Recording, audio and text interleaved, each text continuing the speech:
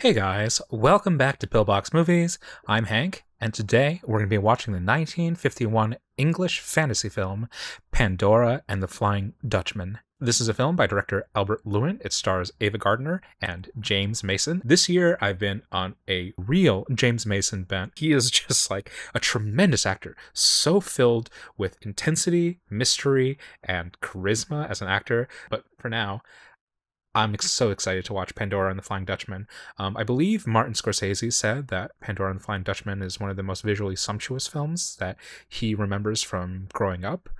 That makes sense given the cinematographer of this film, Jack Cardiff. Jack Cardiff you may know from his collaborations with Powell and Pressburger on such films as Matter of Life and Death, Black Narcissus, The Red Shoes. So I'm excited. Needless to say, I'm hype. So yeah. Let's watch Pandora and the Flying Dutchman. James Mason getting higher billing than Ava Gardner. Wow. Photographed by the Jack Cardiff. Jack Cardiff and bells. Although this does not seem like it was shot in a studio. Fishermen. We've been afraid they would. Afraid they wouldn't. Just splendid Technicolor. A bit faded, but it looks so good. Wow, that's dark. Audience is back in the late 40s and early 50s, man. They were prepared for some rough shit. I love seeing flamenco in film. It's like a dancing style that lends itself so much to like storytelling, so much to like passion and emotion. It has very clear starts and stops and progressions in it. I think it's a beautiful, beautiful style for film.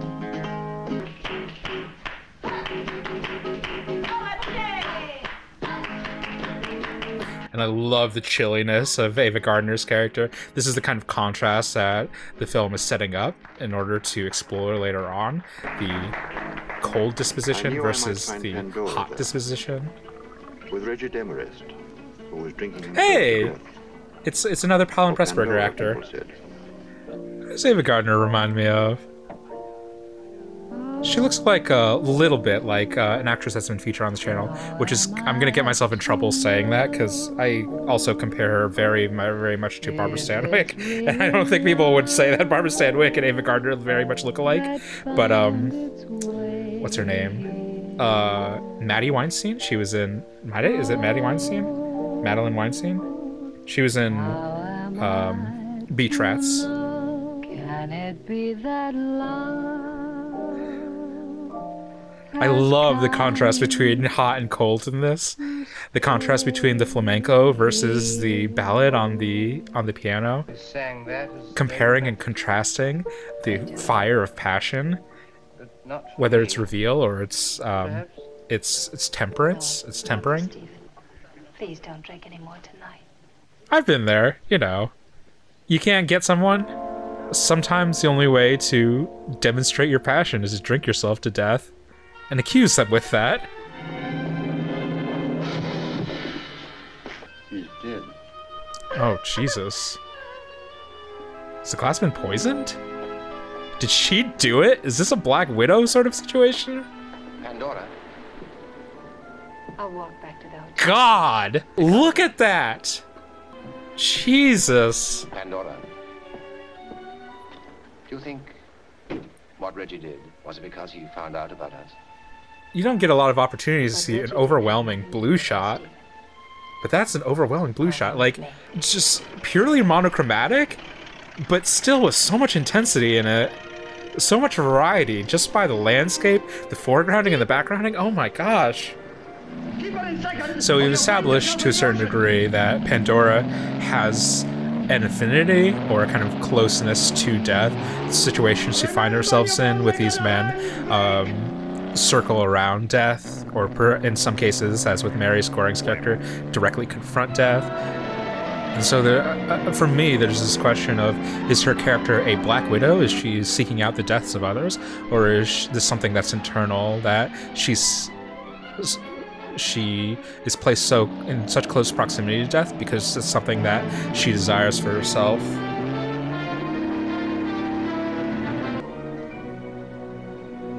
Just the shine of her, like, yellow silk fabric in that blue. Wow. You know, there are lots of girls who think that a fellow who can build and drive a racing car is pretty romantic. Yeah, a lot of images of elevation again. Janet, for instance. The sea level with the yacht and the height of the cliff. I lie awake at night wondering what I can do to make you believe how much I love you. What would you do for me, Stephen? God, just Perfectly the incredible. little reflection in her eyes. Jesus. Anything. It's so rare that I see a filmmaker and a cinematographer working out of blues like this. This is so strange. It's like a calming color. It's not really a color I associate with romance or with a fantasy film. Is there anything in the world more precious to you than this car? There's such a strange experience of watching it utilized so intensely in this film. If I were to ask you, Stephen, would you push your car off this cliff into the sea? Do it. Do it, Stephen. Oh, Jesus Christ. Ah! Who but Ava Gardner?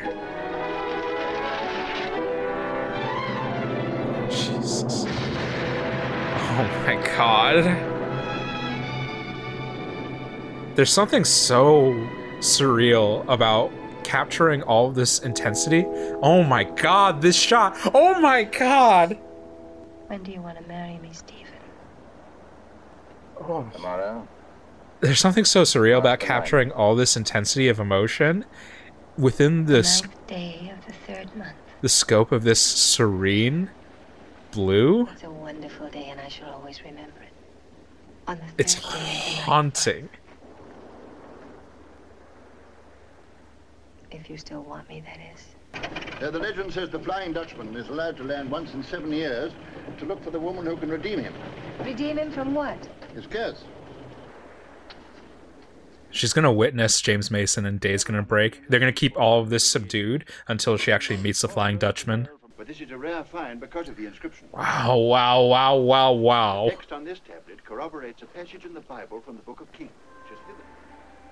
And her passion being on display here amongst all of these immovable objects, these statues, these vestiges of lost civilizations, the remnants of people long forgotten. Pandora! Hello there! Ahoy there on deck! Yeah, so the first time she's colored in warmth or in contrast to the blue now, or in greater contrast to the blue, is her approaching the Dutchman, I'm supposing, or James Mason. Oh, James! James, you know I love you.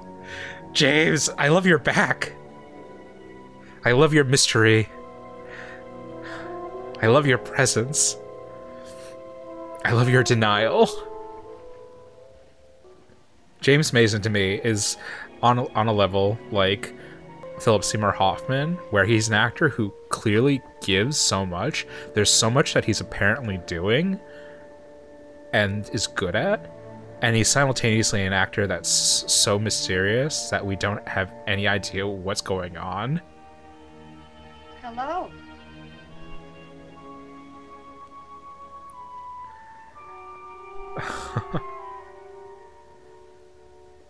He's actually presented really blandly in the cinematography here, but that intensity of his gaze. The dressing room is to your right. You'll find towels there. He's like not inviting to her. That makes sense to me. He's not perplexed or bewitched by her. He's like annoyed. I'm Pandora Reynolds. The same shot. The same shot. Ice My name cold. is Hendrik van der Zee. Hendrik van der Oh, Zee. then you're Dutch. But I could have posed for this painting. What the hell? It's his like Greek love or whatever. Still more remarkable that I painted her as Pandora, Oh, that makes darling sense. of the gods. That connection. I didn't even make that connection. Forbidden to open. Pandora Reynolds of Indianapolis and Points East. I'm not interested in mythology.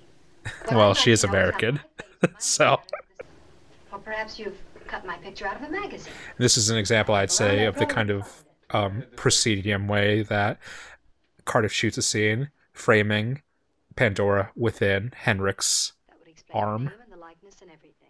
But I have the advantage of an extraordinary model who may inspire me to paint in the face and form of Pandora Reynolds. His portrait really on fire. He's gonna paint her over the next 5 days, and then they're gonna die.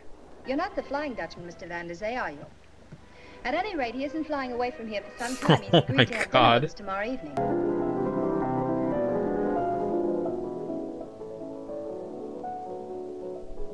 And I like all of these kind of like artistic disciplines that are being portrayed in this, kind of like in Portrait of a Lady on Fire as well. But there's the dance, there's the piano, there's singing, there's painting, and in more abstract ways, there's the fabrication of the race car and the study of ancient cultures and anthropology.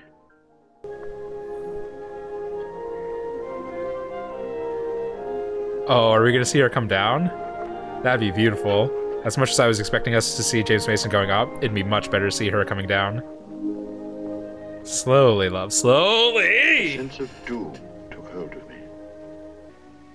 My beautiful young wife, Having seen whose face was as innocent having seen James Mason in what is it, The Man in Grey, The Lady in Grey, and in That Wicked Woman, having seen him in like period garb, still withdrew from I my don't ship's think officers in their this was clothing. the best selection for him. Just to this face that I had yearned. With one bloody blow, I killed all that I loved on God's earth. It was still her face. And this is the reverse framing of the shot that we saw earlier with Pandora and with Stephen. So a repeat image of Pandora supine as explored in Niagara. This seduction of the woman lying down, but also the suggestion of death. I knew without any doubt that what the voice told me was true. This My section wife blows. had not been faithless. All of this antiquated explanation of backstory and stuff. I get that it's not a familiar story to an audience in the 1950s, but I had man, killed backstories galore. faces.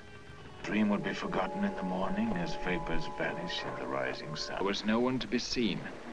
No watch on deck. Was I alone? Unseen hands obeyed my thought.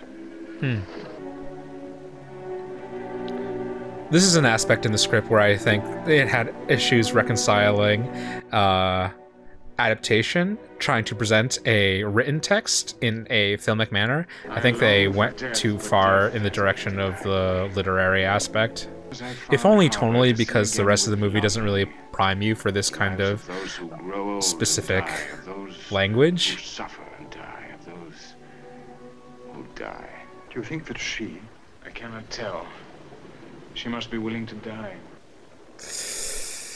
What's wrong with you two philosophers standing These here in kind the of dark? these kind of couples Conversation so bright that you don't need always kind of darken your social circles. You're taking- hero had returned. Juan Montalvo, the greatest matador of all Spain.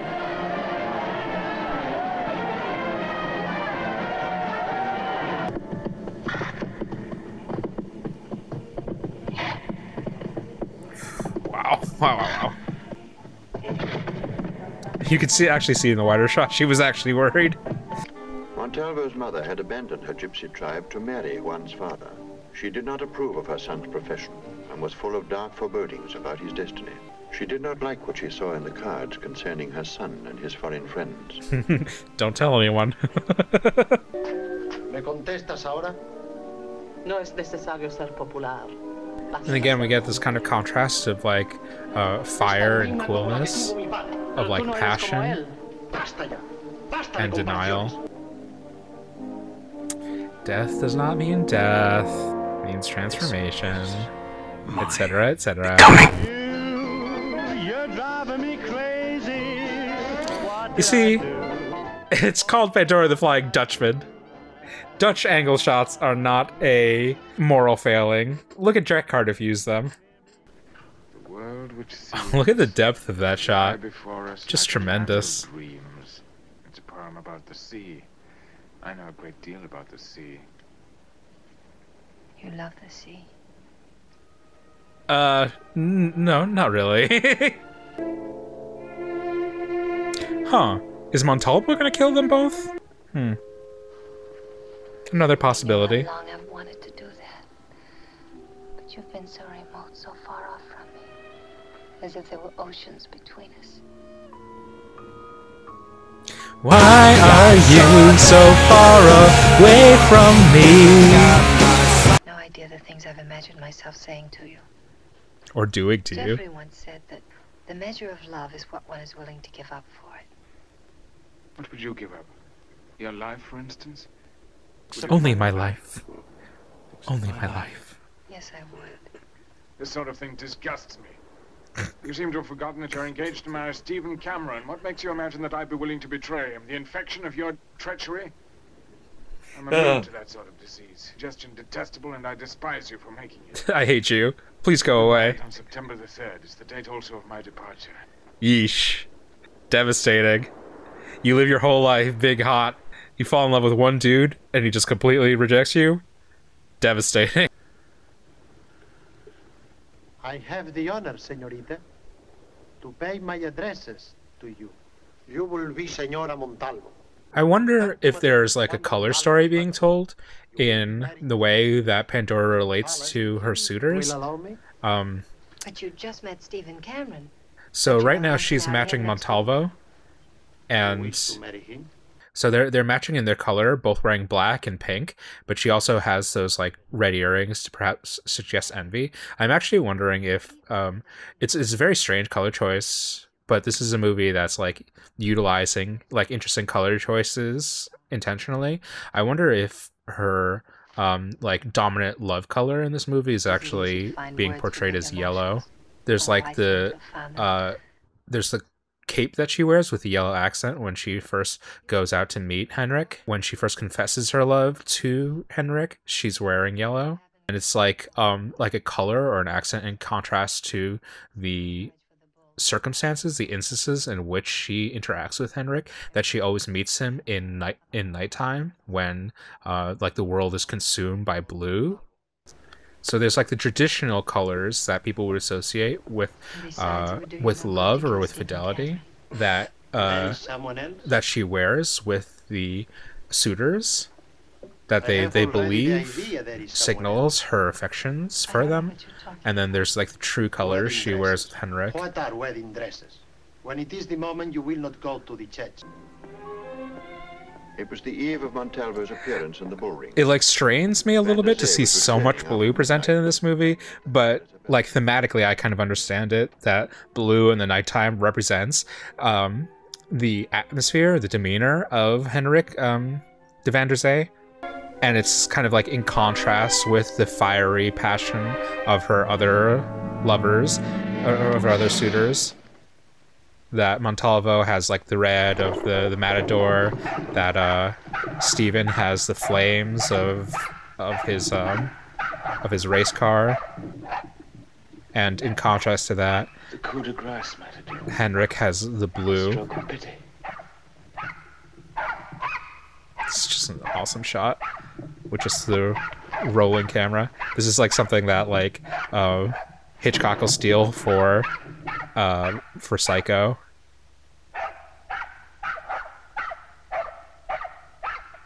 Now rise, Henrik. This is a good swerve, by the way. I've like talked over it completely, but this is a really great swerve for an audience who is expecting Henrik to stay alive for the duration of the film, especially given the mystic properties around his backstory, that he's meant to be immortal.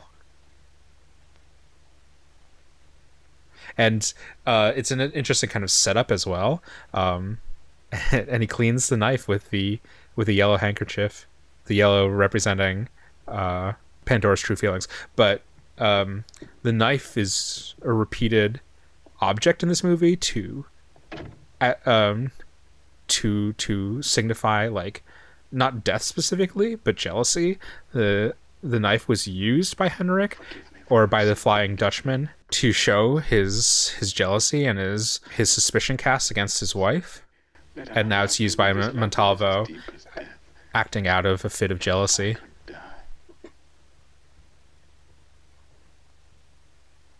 Dude really is a Flying Dutchman! It's a Marvel origin story. Time enough. Time enough for her. She's wearing the cape with the yellow accent again. That was a great shot. It was only for a second, but I love that. I love the aspects of female desire that are portrayed in this movie. I don't think it's like as intense as I'd like it to be, but this movie presents much more parity in terms of desire between the two lovers than most movies.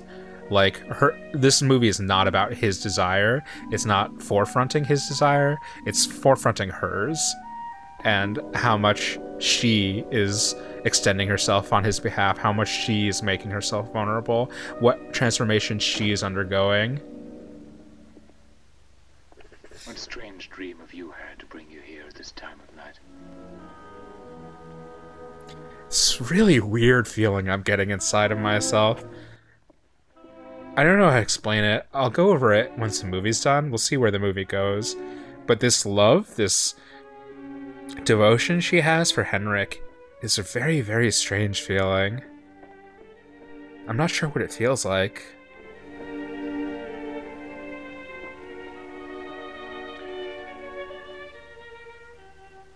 I guess it's contingent on the idea that they're both going to die, that she's in love with or is trying to court death, or an avatar for death. So in that way, it's like a very beautiful portrait of love and desire for her character, but it also feels mournful. It feels like, because the Binding of Isaac kind of situation that she has to undergo, the trial that she has to undergo, is to give her life in order to demonstrate her love for him. And that is, I think this is what this movie is making clear, or really kind of realizing the stakes and the gravity for, is that it's like, that's not like a love that's born of mania. That's a different kind of love, almost a love that is a kind of death in itself, and perhaps an ego death, but some sort of joining with death, with emptiness. And Pandora's wearing the green that he wondered if the body had been discovered. Kind of relates to her relationship with Montalvo, that he has a jealous love for her. No one except Pandora. Is it going to be her love that kills him with his yellow cape? He thinks he has the pink or the red cape, but he actually has the yellow cape, and the yellow cape will get him gored.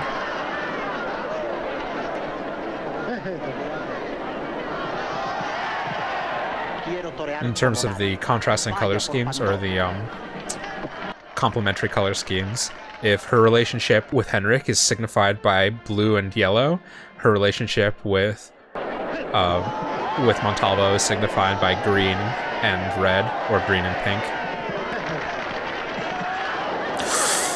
Yeah.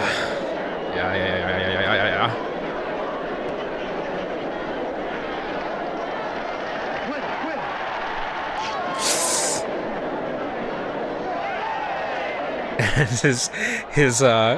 his matador costume is being ripped, and the blue is revealing the yellow underneath.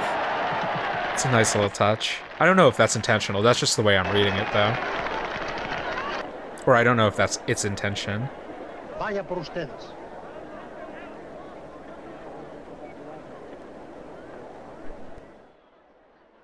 Oh, the entire crowd's looking at him. He's looking at her. She's looking at Henrik. Isn't that just what love is? God. Oh God, the charm didn't work. This is a very haunting love story. It's very, very strange feeling, because love's proximity to death in this movie, it's such a fixation. I don't know how to explain it. You usually associate movies about love stories, with love as being the most cherished, the most important virtue in the world. But this is associating love so strongly with death that it becomes a story about sacrifice, about wasting away, about like terminal care. It almost feels like in a way it feels like The Notebook. I don't really mean it feels like The Notebook, but I mean it feels like a story about love that's caring for a dying loved one. This movie feels like being terminally ill. And it's making me feel very strange because that's also what love feels like in a way. But it's such a different presentation of what love is than most other movies. She went from being hysterical and manic and vengeful against the people who loved her to being like sacrificial, to like whittling herself down to nothing but like but service and compliance to Henrik. And that sounds really scary. That sounds like manipulation, or like that sounds like what happens when you're in an abusive relationship or a cult. But in a way, that is what love is. It's not the most romantic depiction of love. It's not the most fulfilling. But it is an incredibly stark and like specific presentation of what love is. Hendrik? What do you know about him? Who is he really? Sorry, Hendrik. Hendrik. Van der Zee means from the sea. Ever since that day you were reading that old manuscript together. I thought it meant from the soul. That's Zele, not Zay. I remember that evening, but it wasn't anything. You're exciting yourself without the least reason. There's the yellow accent, the yellow corsage. That's one way of going out of your mind. The first night when I swam out to his yacht, there wasn't any crew on board. The ship seemed to be making itself ready for sailing. Haunting. In a way, it feels like... It doesn't feel like romantic love. It feels like devotion. I'm probably being geared that way towards this ending and this chant that's being sung, but it sounds... It feels like a religious devotion. It feels like donning a habit or taking a... else I've never told anyone, because no one would believe it. Taking a vow. What's that? He was killed, and he came back to life. Montalvo killed him the night before the bullfight. Stabbed him to death in his room. The hotel. It's like a religious experience. He must have been delirious. She's like coming to religious or mystical or like metaphysical knowledge. She's recognizing a world or a faith that is greater than her previous perception of the world. What are you keeping from me, Jeffrey? Help me, Jeffrey. Please help me. It's a very, very strange feeling movie. I'll die if I don't see him again. It's like such an interesting narrative thrust to watch this beautiful, beautiful woman who commands everything of the world give up everything for this man, and not because she's being manipulated to, not because he is leading her down this path. There's an element of fate to it, sure, but she is like giving herself over, and it's a scary thing to watch, but it's like an overwhelming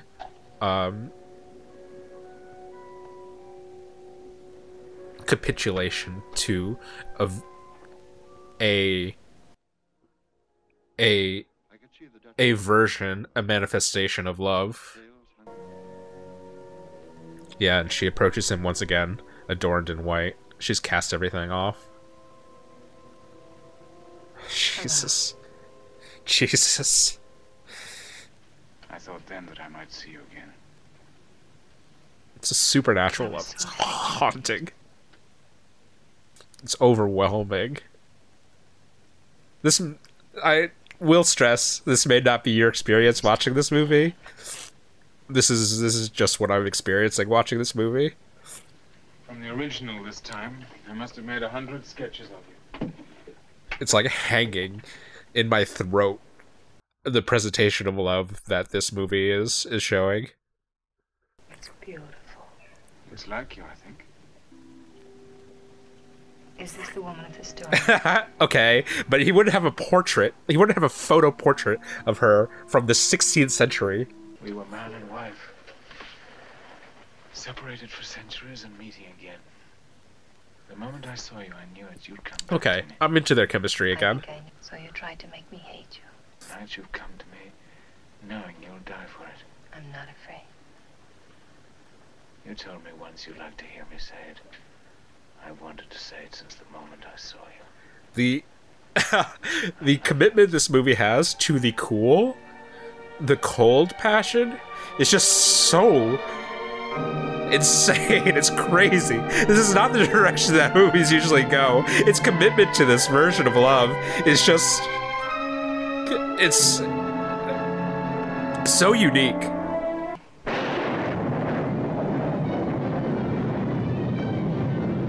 She thanked me for revealing the truth to her.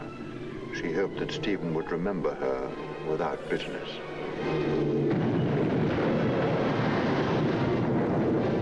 It's pretty cool. I wonder what size model they used to actually get the waves to look that realistic. We live in a time that has no faith. The moving finger writes, and having writ, moves on. There's the last fragment. It's finished.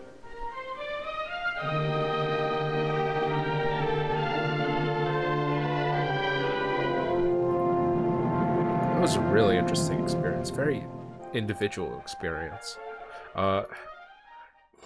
In my mind or in my experience, it feels like a religious experience. It feels like a passion or religious kind of ecstasy or sublimation.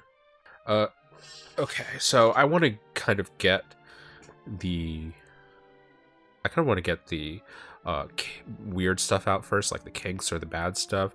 I think this movie was a little bit awkward with its floweriness, the aspects that are trying to represent the 17th century, the aspects that are trying to represent the poetical vision of love that the Flying Dutchman has for Pandora. The kind of references to Greek myth at times is a little bit overwrought and perhaps not the greatest fit for the movie. I get that there's a kind of natural disconnect that the movie draws because it's trying to pull together so many different eras, and it's perhaps my modern sensibility that thinks that it needed to make more concessions to be in the time that it's in, rather than yearning so much for the time that was.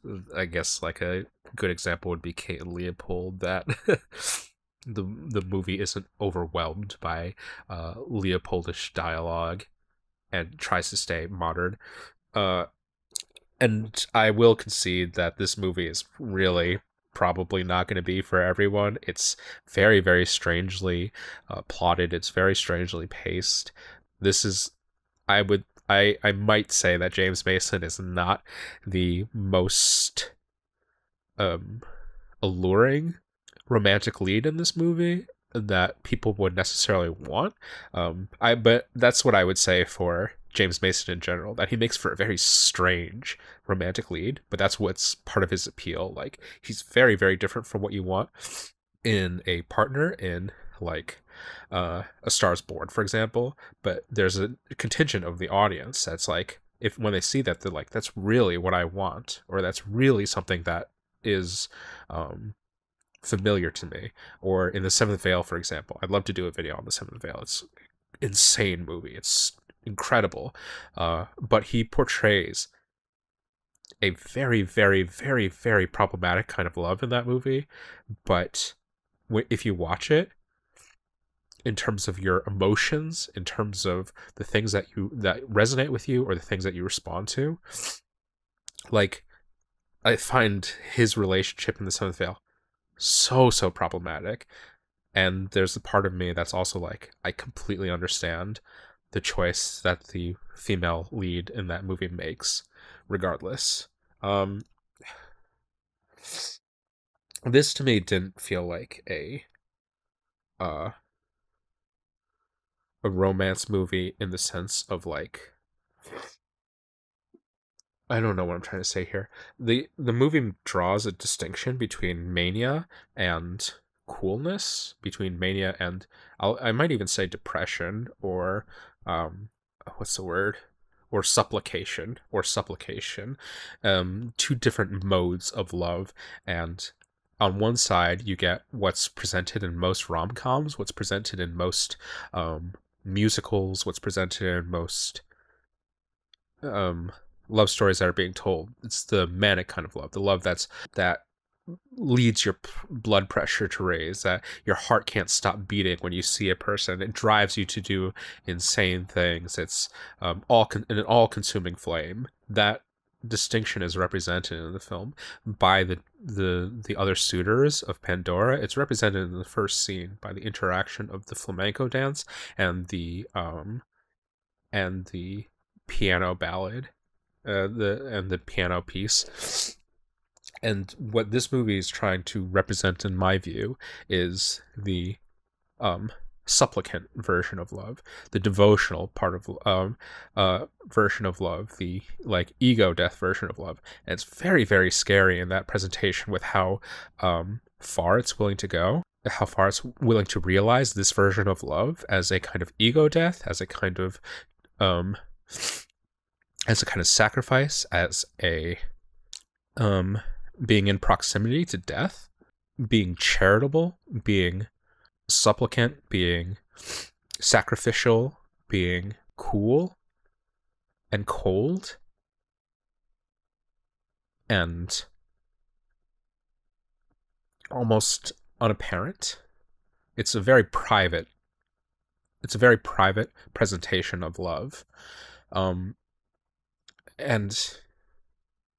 I guess like romance movies it would make me think of, like I guess like the tragic romance movies you would think of, it's like Portrait of Lady on Fire, although I think Portrait of Lady on Fire is actually kind of warm, but it's like, I'm trying to explain like movies where love feels like a religious fervor, something where so much of yourself is given up voluntarily.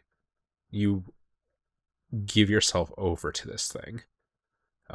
And again, I'd say that's complicated by the aspect of this that is like, this is fate, this was determined from the beginning, but seeing how much Pandora gives herself over to this process, to this event, to this feeling, is such a frightening but recognizable process to witness.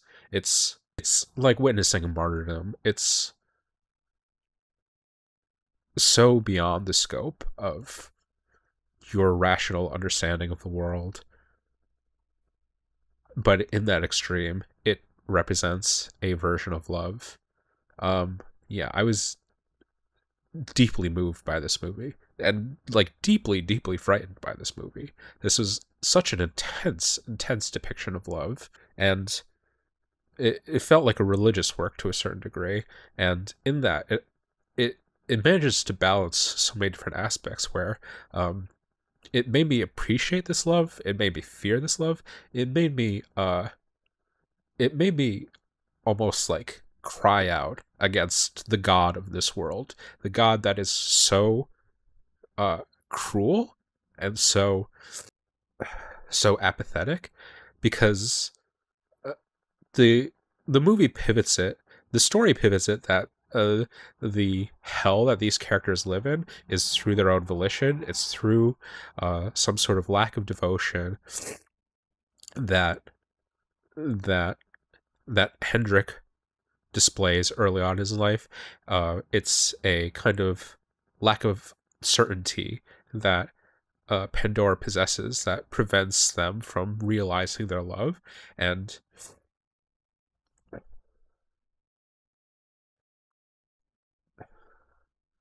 this is a god that's created a world in which the only salve for these two characters, the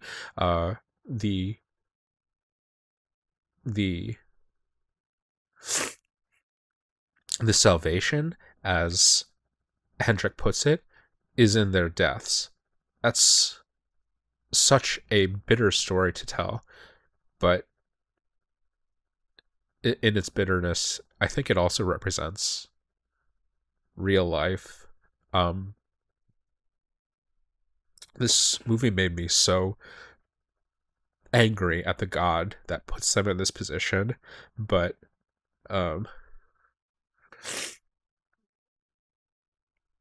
also their ultimate sacrifice and their ultimate consummation of their love is